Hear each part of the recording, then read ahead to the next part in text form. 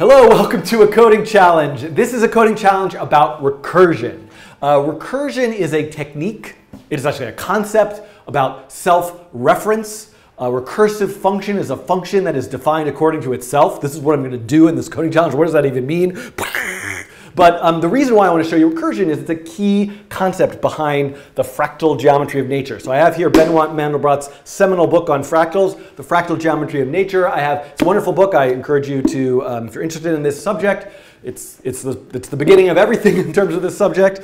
So I encourage you to to get it for yourself or borrow it from the library.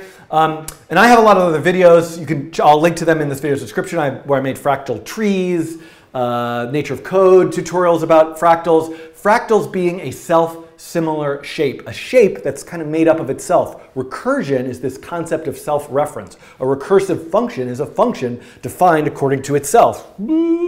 So it's a really elegant way of creating patterns. I'm going to do that right now. I'm going to make a really simple one. It's just basically I'm going to build the example that's been in processing for many years or something like it from scratch. And then I've been so enamored with the previous 10-print coding challenge, which is just a simple bit of code and what people made from it. So I'm hoping that the same thing is going to happen. I don't know what the hashtag should be.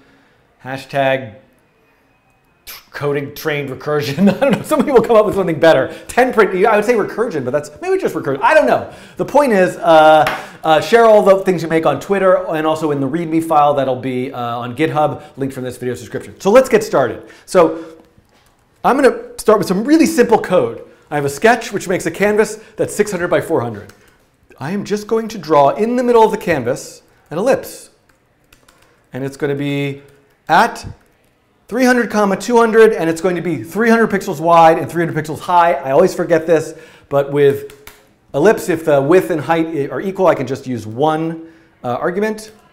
And there it is. Now one thing I want to do about this is I want to say stroke 255 and no fill. So let's say, for the sake of argument, what I want now is to repeat this pattern. I want this ellipse, then another ellipse, then another ellipse, then another ellipse, and they're shrinking as they move off to the right. Well, the typical way that I would do that is with a loop structure, a while loop or a for loop. This is a control structure that allows you to repeat code, like draw an ellipse, and change what's happening each cycle through the repeat. But I'm going to do it in a different way. Recursion is a recursive function executes with a loop unto itself, but in a slightly different way. So let me keep going with this. And I'm going to say, what if I wrote a function, almost absurdly, just called drawCircle? And that function, I just put this ellipse in it. And what I said is, let me give it an x, a y, and a diameter. And so I'm going to draw the ellipse at an x, y diameter, and then I'm going to say drawCircle at 300, 200, 300. So this is like a totally absurd thing that I've done. The code runs exactly the same. Right? This is the same. What I've done is basically redefine the ellipse function and give it a different name and then call that. So this seems kind of ridiculous, but there's a reason why I'm doing that. What would happen? Now just bear with me for a second. What would happen if right in here I said, hey, draw another circle at x plus, I don't know, 20 y d. So this is now this idea of recursion. I'm defining drawCircle according to itself. So when I execute drawCircle, it draws an ellipse, then calls itself. So it draws an ellipse, then calls itself. So it draws an ellipse, then calls itself. So it draws an ellipse, then calls itself. I'm going to stop this eventually. Draws an ellipse, and calls itself. This could result in an infinite loop. So I need some way, just like with a for loop or a while loop, I need to make sure I have an exit condition. So if this function is going to recursively, and this probably looks like something you're not supposed to do, right? You can't call the function from inside the function. But in fact, this is a technique that happens in many algorithms require this kind of recursive thinking. What I'm doing right now does not require this recursive thinking. I could probably do this more easily in a for loop. But in a moment, I'm going to do something else that a for loop wouldn't really work as well for. So here we go. I'm going to give myself an exit. Weirdly, let's just see what happens. So I crash my browser. You know what? So what happened is I got this error. Fortunately, the browser was smart enough to say yeah, hey there, buddy. You are calling yourself way too much. Stop.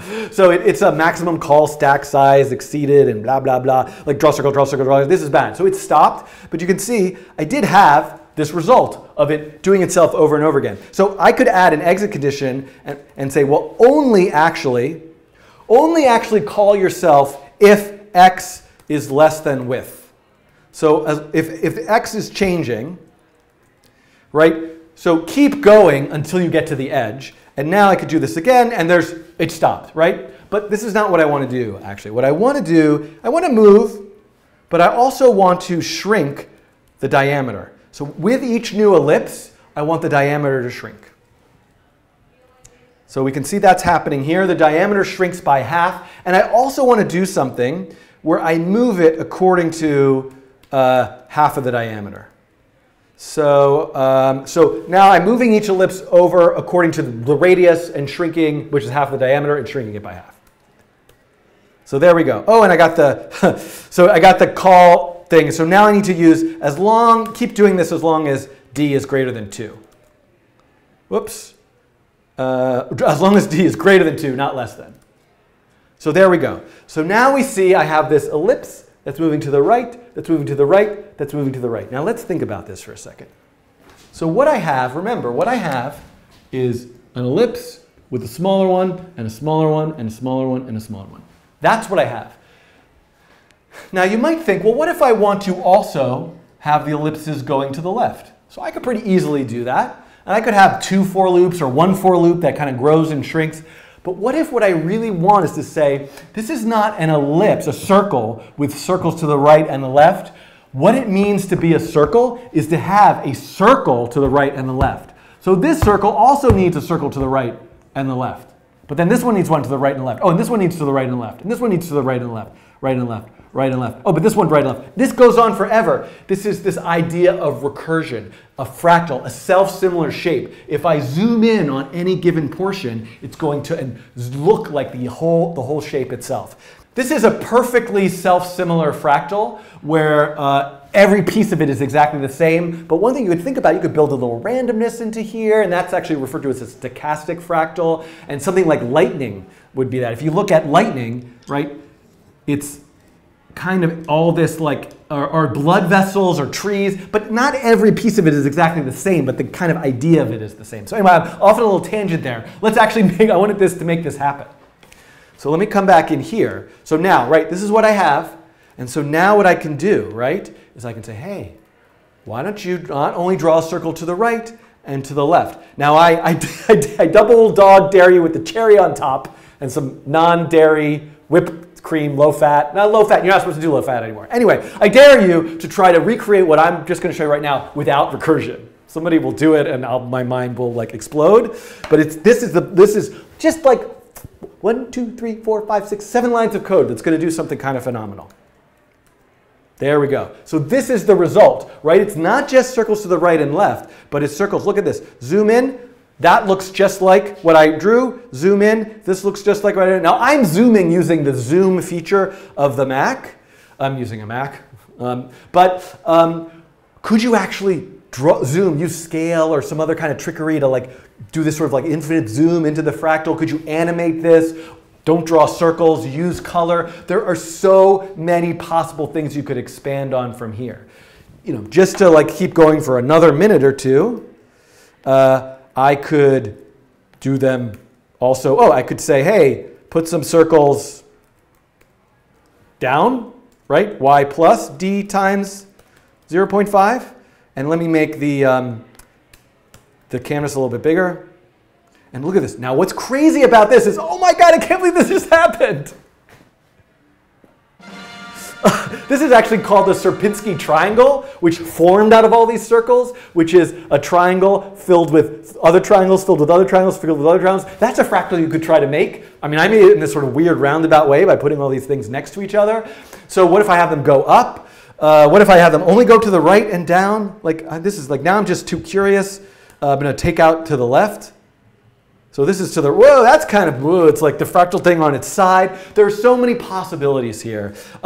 So I want to think though, like, so a couple things. One is, this is now executing over and over again, but I'm not doing anything to animate it. You know, I could kind of like give the initial size to like mouse X. So you can see it's kind of like I'm zooming in and out in a way, and interestingly enough, but so there's a lot of things I could do to animate, but I'm going to add no loop right now because I also want to show you, if I were to add just a little bit of randomness into this. Let me go back to the original one.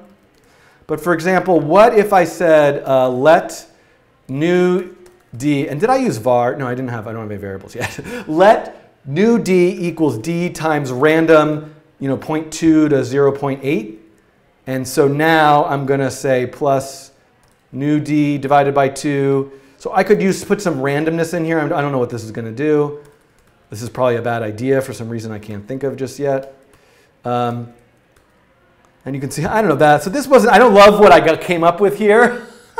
But, every time I do this, it's going to give me a slightly different version of it. It's not perfectly, this is a stochastic fractal. The quality of how the shape is repeating itself similar. And someone's telling me to do d times 0.25 in the chat. Maybe that's going to create a more interesting pattern.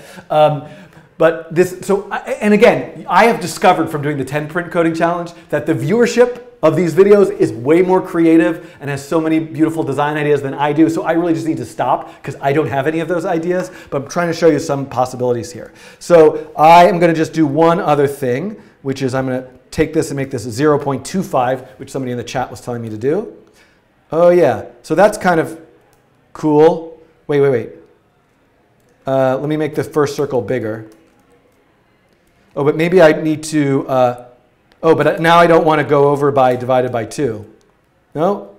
Yeah, so that's interesting. Oh, I make crazy weird recursive eyes. Anyway, see, I'm terrible at this. So have fun, make some parameters, make some color choices, make some design choices, share with me on Twitter, hashtag recursion coding train. I'll pin a comment for what somebody will come up with a good hashtag idea and I'll pin it to the top of the comments. And also contribute to the README, and I'll show a bunch of people's recursive designs on next week's coding train, which will be next week. Okay, talk to you soon. Thanks for watching.